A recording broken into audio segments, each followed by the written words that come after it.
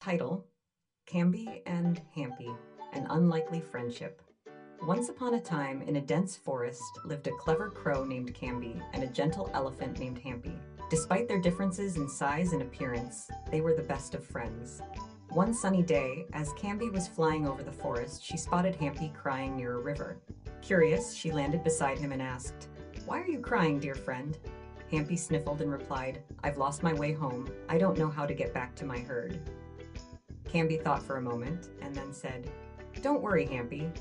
I may be small, but I'm smart. I'll help you find your way back home." With Cambi perched on his back, Hampi began to walk through the forest, following Cambi's directions.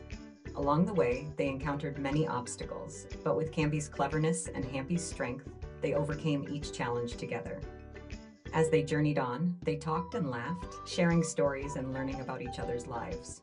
Despite their differences, they realized they had much in common and cherished their friendship even more.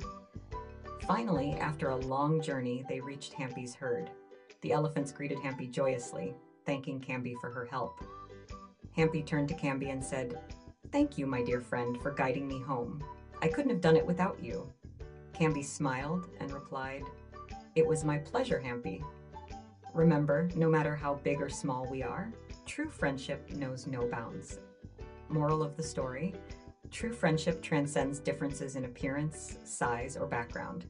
It is built on trust, understanding, and mutual respect.